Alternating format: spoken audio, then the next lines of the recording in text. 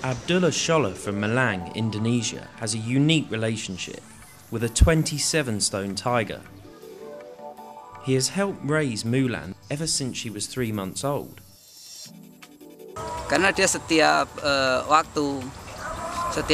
setiap saat nalurinya selalu berubah-ubah dan tidak pernah menentu. Dan itu adalah bagian yang menantang bagi saya untuk supaya tahu sebenarnya binatang buas itu bagaimana dan apa yang harus saya lakukan untuk menghadapinya. The pair are so close that they hug, kiss and even play fight, but sometimes Mulan can get carried away. Hari ini saya kena gigit, mata saya sampai berlubang. Tapi kami bersyukur karena dalam jangka waktu yang dekat.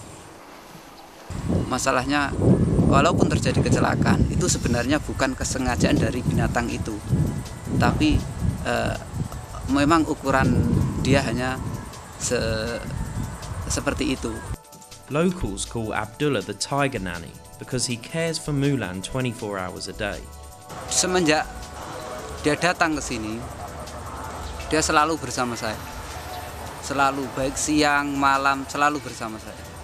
Sedangkan tiap hari-harinya dia. Even though Abdullah prepares fresh meat for Mulan, she loves nothing more than instant noodles.